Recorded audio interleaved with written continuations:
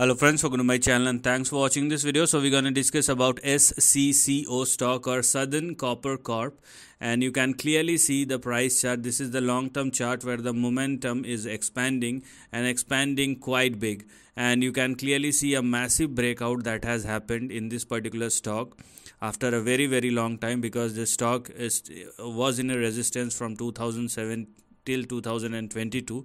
So whatever is happening is just a fresh uptrend that has started once again, so it's not going to stop in the near term. So because the momentum is expanding, and it is not like it is growing like a ginger from anywhere it is growing, so it's not happening like that. It is happening in between a range, and the range which is now become currently active is this one. Okay, so with this momentum, this is the range which one should focus on, but for the next couple of years, not in the short run. Meanwhile, a mega breakout that has happened for Scco stock was above 51.5, so this will become your support, and we have 44 on the downside as far as the stop loss is concerned. So please do not go below these two specific levels.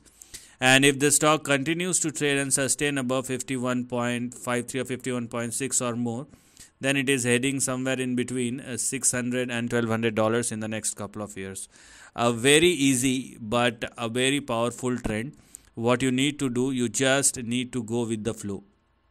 So just follow the trail, and you can clearly understand what is happening.